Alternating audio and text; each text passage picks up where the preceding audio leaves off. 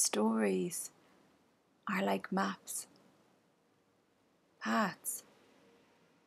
They change as we use them, become worn and familiar depending on what ground we're on, whose shoes we're in, whose we're sharing. We lose them and find them again.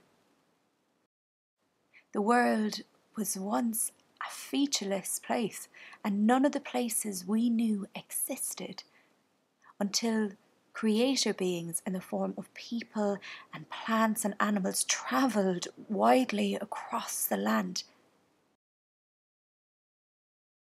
And then, in a process of creation and destruction, they formed the landscape as we know it today.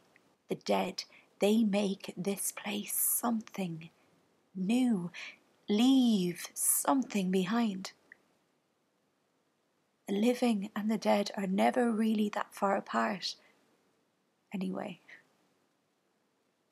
none of the places we knew existed.